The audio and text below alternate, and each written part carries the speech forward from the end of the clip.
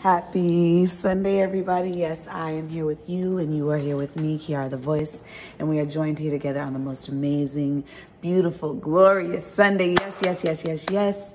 This is our last Sunday of 2019.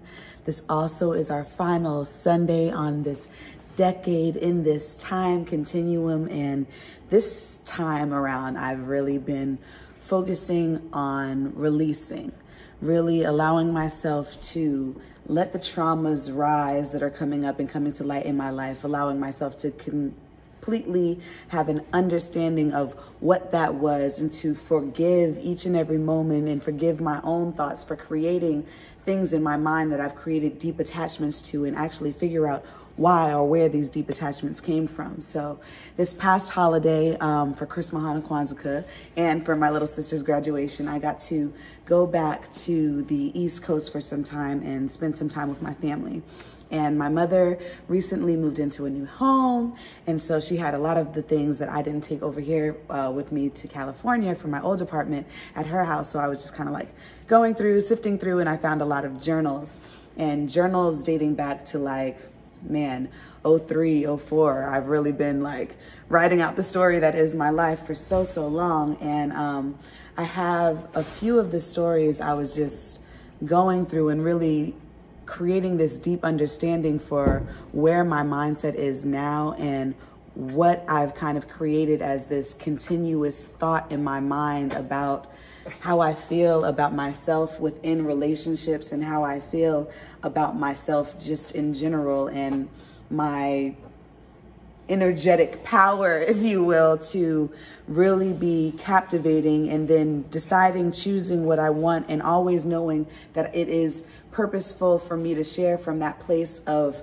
my own truth rather than that of something that is logical. However, logic does make sense and is necessary in so many different spaces and times. But anyway, I say all of that to say, when going back into my journals, it allowed me to really pinpoint and look at what my mind has kind of created as my reality based on what was going on in my world right then in that moment. And I didn't have a practice or understanding of what it meant to release a situation or what it meant to really let go of something in my mind. Really, it was just moving forward and dusting that situation under the rug so that I could just continue on, but still thinking and having these thoughts run constantly in my mind because I continue to journal from them from 2006. You know what I'm saying? I'm looking at this journal entry from a situation. This was my 15th birthday, I want to say, in 2006, where I talk about this. It's also the first birthday that I spent and my parents were like in this separation moment. So it created just this difference of tradition of always togetherness. And it was now shifting into what does it mean to create these individual relationships with people who you always thought would be together but are going through whatever their shift is making them go through. And when I look through these journals, this is like '09, so now we're getting into the decade right here, October 28th, '09. And it's just really looking at how I wrote to myself. You know, saying emotions going through my head. I'm not sure why I feel as though I'm always alone on my journey through college, but that is how I have to be feeling. But that is how I have been feeling lately. I think that it could be partially from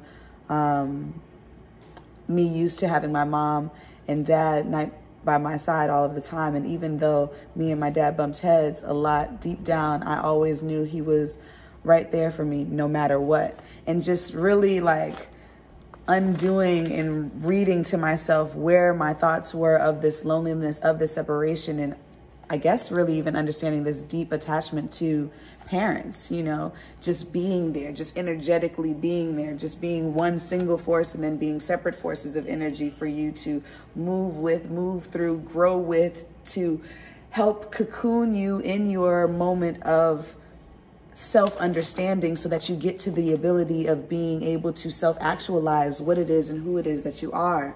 But going through these journals allowed me to really say that now in this decade, I can come to a close with that mindset. I can really look back and say, all right, cool. I've been continuously making this my reality by writing it and remembering it in such a way that keeps me in a space of feeling like whatever this feeling is lonely, and lonely is bad, or alone is bad, or that togetherness is necessary for my advancement. But really, what is togetherness without the need of confirmation from that other thing you feel together with? And I think that's where I have to be in my understanding now. That's where I want to be in my connecting now. That's how I want to continuously, adapt to and attach to and attract that right mind, that like mind that's going to be so understanding of the world and all its workings, and want so much to tap into that deep understanding that lives within the DNA that we all have on this planet, and allows us to be in sync with the universe and the world in which we live, in a way that creation is just and we are, and that sounds, I don't know what that sounds like. I won't justify it. It sounds good to me. It sounds super good to me. And I just wanted to really share that with you all, because we always get into this moment around the new year about resolution. What am I going to fix? What am I going to heal from? What am I going to implement in my life now that is going to create the better change that is me in my advanced state of being? And you can't really know where you need to go if you don't know what you're dealing with. And us, our spirits, our energy that's in the vessel that we have is going through something, because this vessel is meant to go through something. And you have to start to allow yourself to understand exactly how and why this vessel moves and is able to give and receive the energy that is contained within the vessel the way that it does. And how do you allow yourself to just be, truly be, by decoding and uncoding all of the things that have happened to you that have created this mindset that keeps you on this vision of this level of fear, almost this film of fear that's always created by you and nothing else. Yes, circumstances help initiate the thought, but once you allow yourself to understand what it means to release, that is the time to begin to implement that practice.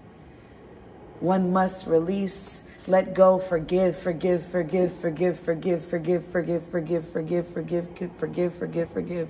Know that there is no beginning and ending, that we are all just on this constant thing that is change.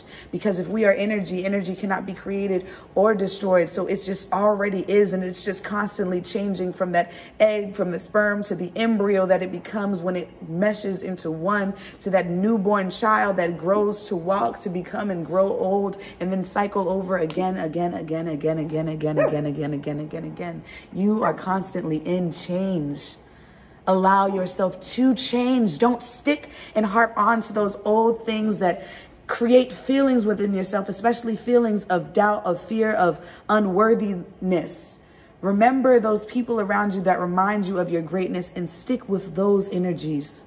Those are your chargers. They are your like minds that will help you grow and ascend in so many different ways, and understand what it means to grow without touch physically, and grow with touch physically, and grow just without sight, and grow with sight, and grow without hearing, and grow with hearing, and grow with taste, and grow without taste. And just allow yourself to explore and unexplore each and every sense in your body, because that is when you will be able to endure all the riches of this universe, because they want to pour down on you.